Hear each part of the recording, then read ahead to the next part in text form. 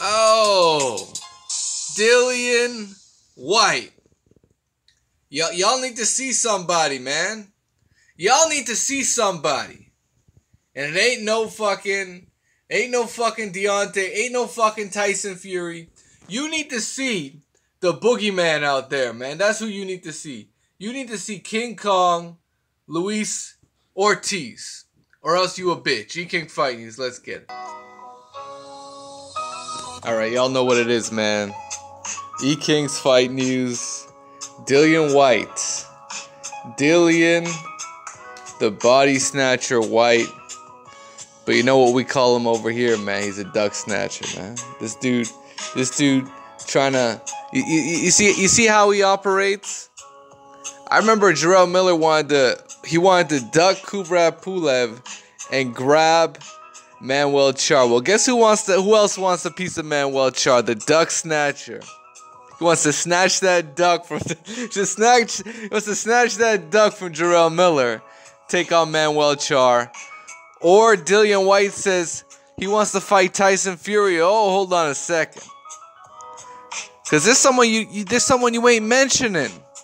There's someone you ain't talking about that was mandated to fight your ducking ass. And we know who it is, right? We all know who it is. That's right. That's right. Dillian Whyte, you need to bring your bitch ass over to the US, get on one of them Eddie Hearn undercards, and take on King Kong.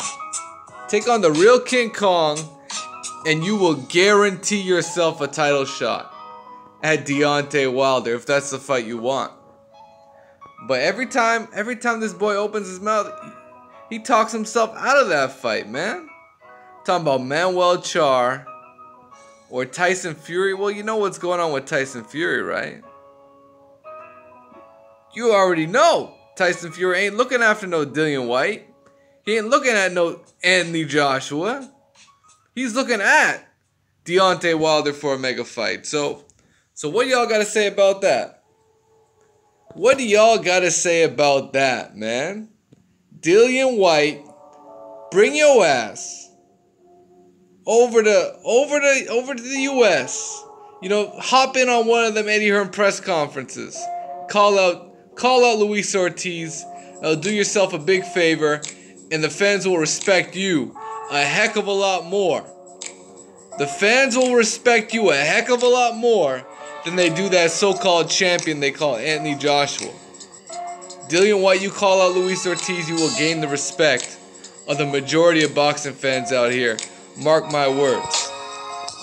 So I think that's all I got to say about this one. But let's check out what Dillian Whyte had to say. Now, speaking about Tyson Fury, Dillian Whyte said he wants to fight Wilder, but he's talking rubbish.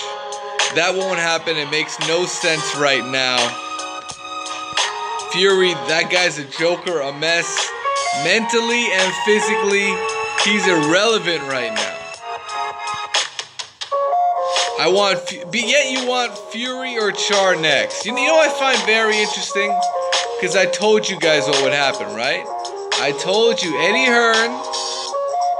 Hearn is going to find some way to downplay, to disregard, to smear Tyson Fury like he's been doing to Deontay Wilder. And look at what's happening right now. Dillian Whyte comes out here, and we know who's put him up to this, right? We know who's put him up to this. This has Eddie Hearn written all over it. So it is what it is, man. Once again, the propaganda campaign continues with Matchroom Boxing. And they want to downplay this Deontay Wilder Tyson Fury matchup as it could very well come to fruition. And now Dillian Whyte's talking about Fury knows what happened the last time we shared the ring. I'd fight Tyson Fury tomorrow at a drop of a hat. Let's face Fury in December. Then Joshua at Wembley. And then Deontay Wilder to become undisputed, man. Hey, Dillian, you got a heck of a plan. It's funny how he wants to fight Deontay Wilder last in that equation. I find that very interesting. But end of the day, you need to see King Kong, Luis Ortiz, man. That's who you need to see. And I think that's a fight a lot of fans want to see.